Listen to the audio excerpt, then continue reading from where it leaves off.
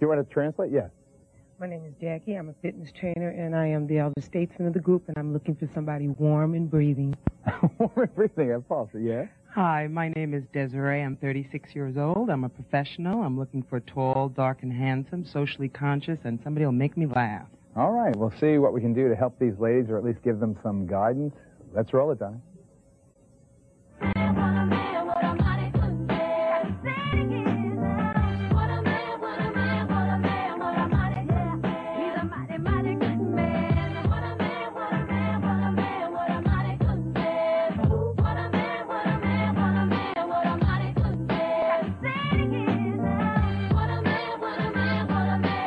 Ladies and gentlemen, Geraldo Rivera. Hi, everybody. Hi, Chicago. Thank you. Welcome.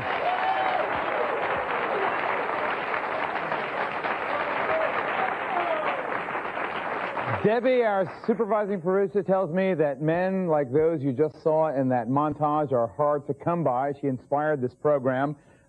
She's looking for a financially well-off, educated, established black man. They're hard to find, I am told. If you don't believe me, just ask the black professional women who will be on my panel and in my audience today. There is apparently a headline in a recent edition of the Chicago Tribune newspaper that says it all: black women losing the dating game. It seems that more and more attractive, successful, baby boomer black women are unable to meet Mr. Right. Why, Deb? It's hard. I mean, you're spending a lot of time working, and you'd like to be with someone who you consider your equal. And a lot of reports have come out that there are at least 4 women to every man. So, you know, to find that equal person is very difficult. Is that a uniquely black thing? I can speak from what I've heard from myself and my girlfriends, and it's pretty common in the black community, yeah. So, what's your situation? Well, I'm single, and I'm looking, and I'd like to meet somebody who I think that would be compatible. So is today's program, is the idea that you'll get some advice that might help you? That's what I'm hoping. Get some advice, talk to some men about what they're looking for, what makes women attractive to them, and hopefully give us some information that we can possibly meet Mr. Right. All right. Well, like their white female counterparts, black women want to meet somebody with the same interests, the same educational level, more or less, with some economic status, with similar likes and dislikes. It's the most normal thing in the world, so why isn't it happening? I think that before we meet our panel of single black women, we should hear the real deal about the relationships from the men themselves. All 4 of these guys have appeared in this calendar that Debbie found, the Alaye Fit to be King calendar. My first guest is no stranger to the daytime audience. He stars as Neil on the CBS #1 rated soap opera, The Young. Thing about black women, are successful black women, are they too, I don't know, I don't want to fill in the blanks. Go. Well, I think that in this day and time, things are different. In the old days, in the 50s, 60s, it wasn't appropriate for a woman to come to a man and say, I respect you, I like you, you want to go out for a date. Mm-hmm. I think in this day and time, it's not unconscionable for a black woman or any woman to come up to a guy and say, would you like to go out for a date, or would you like to have a drink? I think that would be appropriate. Christoph, how would you respond to that? It feels good. No, it definitely does to be admired, or to have a female come up and say, hey, listen, you know, I've been watching you. I'd like to ask you out on a date. That feels good. I'm flattered. Sure. You don't feel put off at all? Not at all. You don't want to call the beat? No, man. No. What about you, Mike? Me? I think it's always nice to meet strong, positive people. And I think if you see something or someone that you would like to get to know better, then I think you should be able to make that move. But is there, legend has it, when a black woman achieves a certain level of self-sufficiency, education, success, there is an intimidating aura to her. Do you buy that? No, I don't. I think we as black people, it's taking us time, but we get to levels where we don't see a lot of ourselves. And so you don't have your community around you. Yeah. When you walked out on Angela Bassett in Waiting to Exhale, you walked into the arms of a white woman. Is that part of the problem, do you think? that black men now have it all. They can go anywhere they want to, basically. A lot of the old taboos have just become obsolete. Well, no, we don't have it all. But no, I think it's the same for black men. You know, that man was in a very high economic status, bracket, for sure. Mm-hmm. And well, he just had problems. I don't think we could talk about him. He had some problems.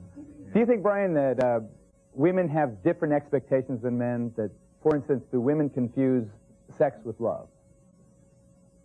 I try not to put people in categories. I think that a lot of times we try to think that people are like equations. You can just plug in any number, and it's all going to be the same. You know, people have constantly changing variables, and with me at least, I try not. I think the problem is you try to take all of your excess baggage from your last relationship and apply it to whatever the new thing is. And a lot of times, you know, you get the stereotype, especially with guys like us who are, you know, at least myself, marginally successful. Marginally. Okay. I think you throw out rules. I mean, there shouldn't be rules and regulations as far as dating goes, as far as your attraction to someone or something like that. You have to throw out the rules and go for broke, so to speak. Christoph, do you ever date around? Do I date around? No, not anymore. I've been in a relationship for the past 2 years, so I'm not dating presently. But when I was, pardon me, you have to excuse me, I have a cold. But when I was, it was not so often. I have 2 children, and my little girl, she's 4 years old. When she was born, after she was born, something changed inside of me, Geraldo. You know, I went through a real kind of transformation because of having this beautiful little female. And now my approach to females is completely different. This is going to be a fun show, basically. These guys are all obviously very successful. The young ladies we're about to bring out, we got a preview of them before the program began, equally successful in their own way. You know, Debbie's got her own views on what the social scene is like. It's a unique perspective. We're going to definitely take a look at it. Stay tuned. How to meet and marry a black man. Whoa.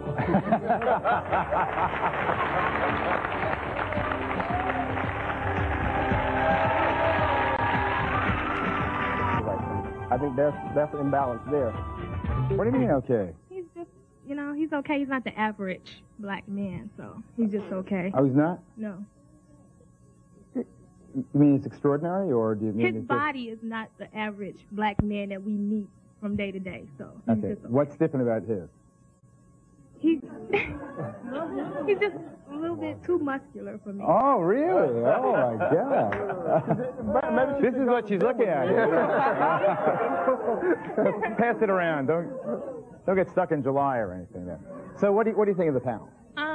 The panel is nice, but my question is to Brian McKnight. I think I have found the right guy for me, the black professional, and I'm lucky. How'd you do that? Well, I'm sorry, I don't remember your name. Christoph. I think he's the one that said that women, if you can come up to a man that you are interested in and let them know that... So what did you say? Well, I just introduced myself. Mm-hmm. We worked together, and I introduced myself, and I told him that I was interested in him, mm-hmm. and he was flattered, and we went out to dinner. But, you know, there's a book, The Rules, and it says you should never do that. You should never be forward that way. You should let the guys come to you. Times has changed. You know, this is the 90s, and I think with anything, a career, anything that you want, you should go for it. Oh, good for you. So what's going on? And my question is, I'm getting married, and I want Brian McKnight to sing at our wedding. Brian, hum me a couple of bars. Geraldo, may I interject something? I mean, is there a book of rules about your heart? Is there a book of rules about how to have a baby? Is there a book of rules about how to walk up to someone and shake their hand and say hi? I don't think so. There is? Oh, tell us, introduce yourself and tell us what. I'm Cassandra Cato Lewis, Marshall Cato Lewis, and this is my co-author, Monique Jelleret DeYoung, and we wrote the book, How to Marry a Black Man. There are books. Why'd you write the book? Because there are books on childbearing, there are books on child rearing, there are books on how to go to school, how to be in school, how to get a job, how to find an apartment, how to work on the internet. why not a book on how to get married? Is her advice good advice? The young lady? Oh, we love advice.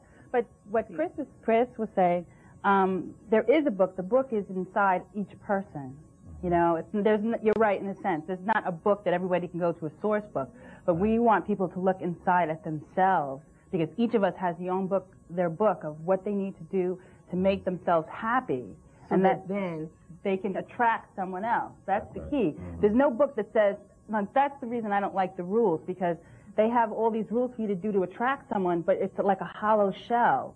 And if you don't have the inside person happy, and you look to this other person to make you happy, it's not going to last. That's why they even say in the rules, keep doing these rules even after you're married.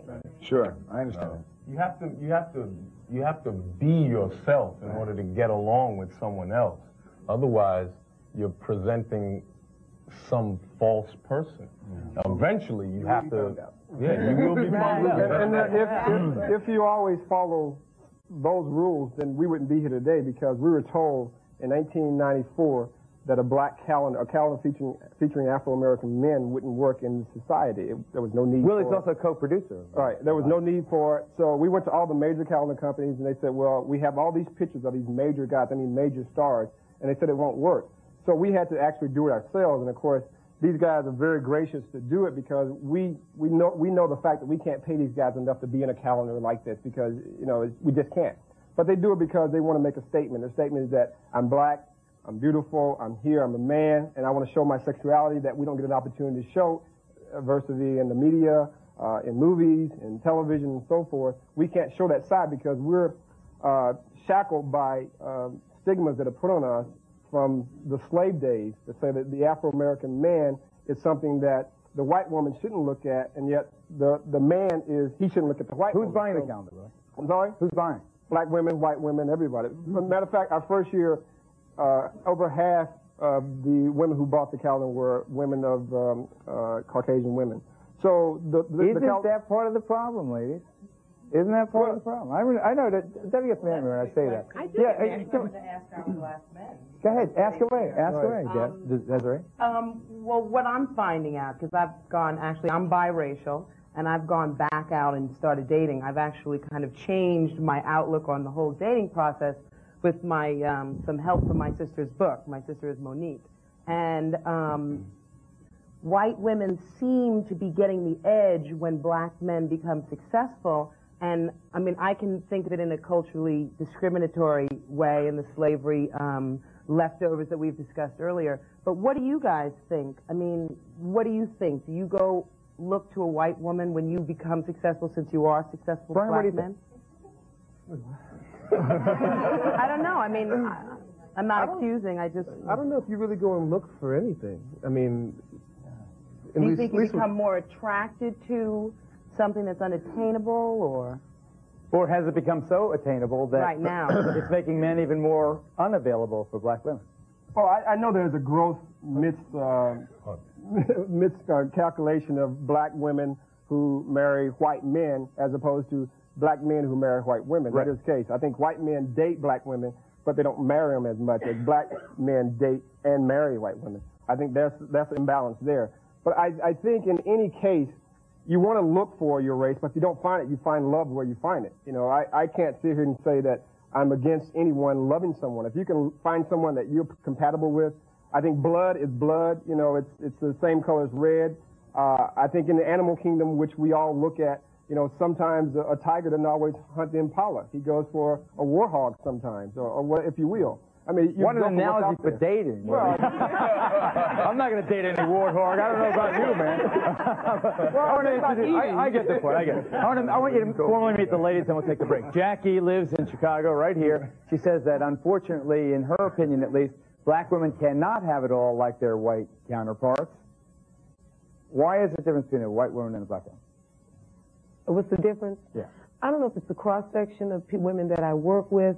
It just seems like it's easier for them to attain certain or be accessible to certain types of men.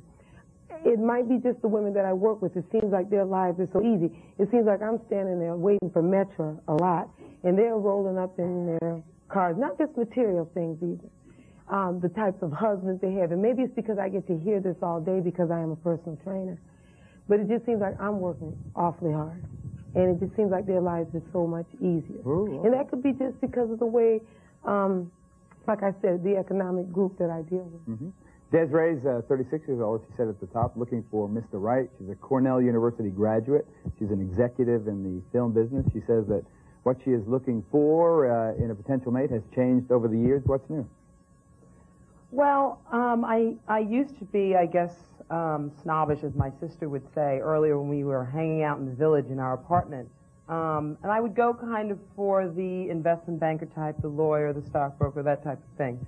But actually, after reading, I've actually changed in the last year, and as frightfully as that may sound, and starting to look at black men who don't have the quote-unquote great jobs and all that stuff. I think black men, we have to look, I love black men. That's one of the things I'd like to say. And I think they're spiritually and culturally, and they're just rich in so much. And I think that this discriminatory world has kind of given them a knock on the head, if you will, and it's keeping them a little bit down. I'm talking about the majority. There are exceptions to the rules, but people slip through. But so I'm looking for somebody that has the things that I need rather than things that I wanted before, like the BMW or the whatever, which I never really wanted a BMW. But now I'm looking for stuff that I need. Now you're looking for a pulse. Commitment. Well, hopefully. But commitment, sensitivity. I've got to take a break. I'm sorry. We'll be right back. What'd you say? Who just said that? I heard that. Someone said, slap him. I would like to just know, how much did they pay you to say that? You're going to have a hard time living that one down, Mike. She's a very good friend of mine. And, I've been with a black woman for 12 years. Is that right? All right. Karen is younger than my first two guests, but she already realizes that black women need to know how to provide for themselves because there's no guarantee that there'll be a man out there to do it for you. Exactly. And my situation, I guess, is a little different because my job is a little more out there because I work in radio. GCI, got to do the plug. But the thing about it is... You play Brian's record on GCI? Actually, Brian sang for my boss's wedding. Oh, there we go. Do you do bar mitzvahs, Brian? I got an accordion. But Karen was saying... No, but the thing is, not only do I have to find a man, I mean, my thing is I'm not necessarily with the blue-collar, white-collar issue. He does need to have good credit, I will say that. And that sounds shallow, How do you check a man's credit? It's not like checking his teeth. I mean, well, I mean, there are ways. I mean, I'm not saying that I would necessarily do it, but there are ways that you can pull up a man's TRW. You are only 24 years old. Exactly. Don't you think you still have some time that you could just date for folly, for fun? Well, I believe in dating. I don't believe necessarily in dating for folly. My coworker's in the audience right there, Jimmy. I would go out with him for folly. He's somebody that I work with, somebody that I don't necessarily have a romantic interest in. I think Karen's right, though. That's one of the things we try to tell people with our book, especially black people. They don't date enough. Exactly. They go from one serious relationship into another serious relationship. We need to date and be friends with each other. All people, you think? And share, Exactly. Well, our book goes, Geraldo, for blacks, whites, males, females, gay, straight, anyone who is serious about getting into a relationship, a long-term relationship, and not trying to complete themselves with someone else. Right. We say complement yourself with the other person. I have a question for Deb. You know, you've been kind of on the air now since September, when we decided that I wanted you to come out from the closet of production. Has your life changed at all? Socially? Socially, in small ways. I mean, ever since we posted that 1-800-DEBRA? You made a comment to me the other night when we went out to dinner about my ring. I usually wear this ring on my left hand. I was very much against it. He was really upset about it. He said, I why was. Are you I said, why are you're stopping? You're putting a signal out. Stay away from me. And I didn't think they paid attention, but a guy in my neighborhood said, I didn't know you were married. I said, I'm not. He said, you had a ring on your left finger. Yeah. It's so now they'll think you're cheating on your husband. It's on the right hand. All right. But yeah. So has your level of confidence or your outlook? I think the way men perceive me, the one guy said, well, am I good enough to date you now? And, now you're on television. Wow, So, now you're going to have that to deal with. Right, it's like one more thing to think Well, about. are you like Desiree? Do you mind white collar, black color? I mean, white collar, black color. As long as as long as it's a nice guy, I don't have a problem. He can be black, white. I mean, I don't have a problem as long as we're compatible and he's a nice guy.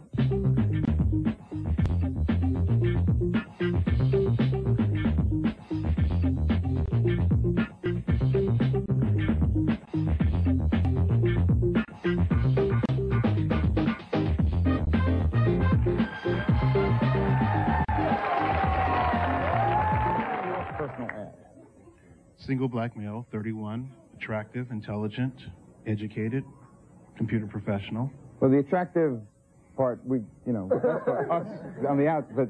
I've got to say something. All right, so what are you looking for? Someone who is intelligent, good compliment for me, and spending a lot of time. So Desiree, what about this guy? I'll go on a date. Well, what are you doing later? That's what I don't use the rules anymore. Black men don't follow the rules. So you have to now bend the rules, and now I go out on dates. They don't have to be that perfect person anymore. They don't have to come up with all of those things that pay for the bill, pick you up, call you before. So well, give me a card. I'll put it in the hopper. There. Rules. I really have. He's going to give me this guy. All right, let's go through the rules. Now, see which ones we like. Thank you, Samuel Turner II. Whoa, this guy's big. This guy's big. See, the problem. Wait, I'm going to give Desiree the card. If you want it, it's yours. There you go. The problem with rules are broken. Rules are made to be broken. There are no set rules for. I mean, it's like let's see how we like these. Virgo do the same thing every day. I mean, indicate if you like these with your applause. Don't talk to a man first, and don't ask him to dance.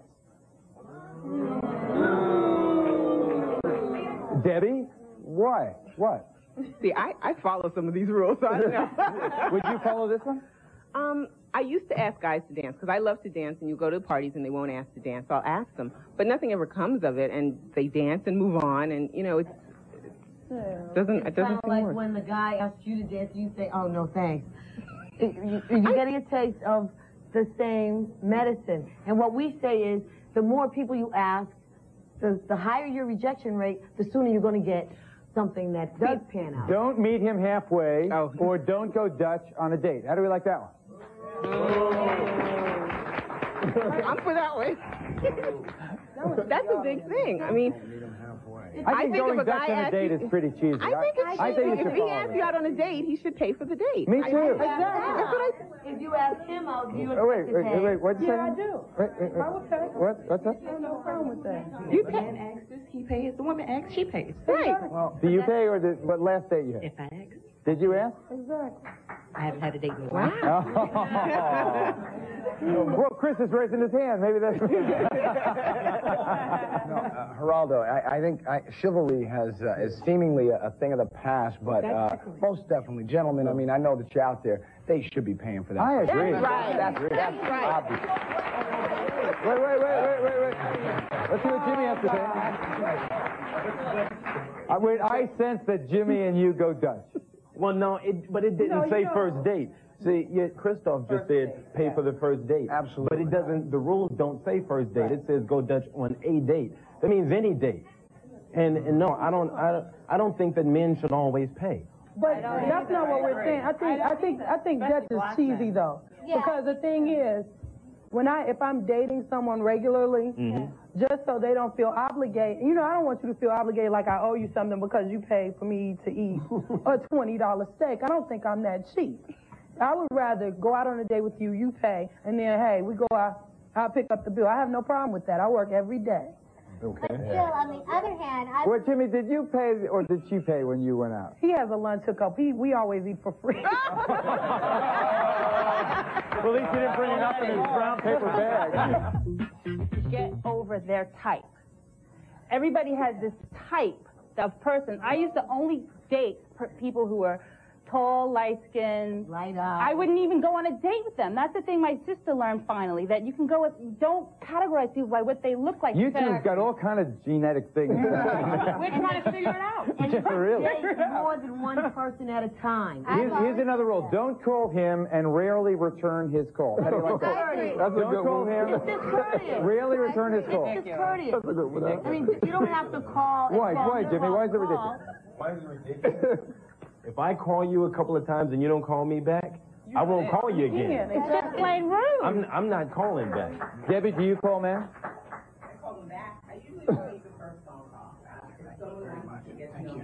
I'll give them my number, and they can call, and I'll return the phone call. That's fine. That's But if a guy, if it's somebody that you're interested in, what's wrong with calling? Don't accept a Saturday night date after Wednesday. That's ridiculous. That's ridiculous.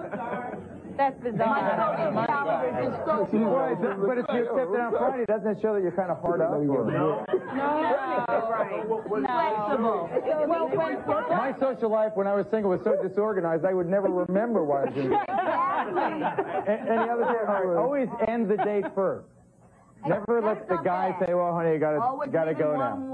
Always leave them one more. But the problem with all this is that it's manipulative. I mean, you're trying to manipulate. Of course someone. it is. Yeah, and It's marketing, really. It's not about a relationship. A relationship is not about manipulation. It's about being trust. It's about being together. It's about learning each other, learning how to care about each other, learning about what you like, what you don't like. If your toothpaste is turned the wrong way, how to correct it or whatever. I mean, it's just little things. And if you don't know who you are, you're not going to know what you want to make.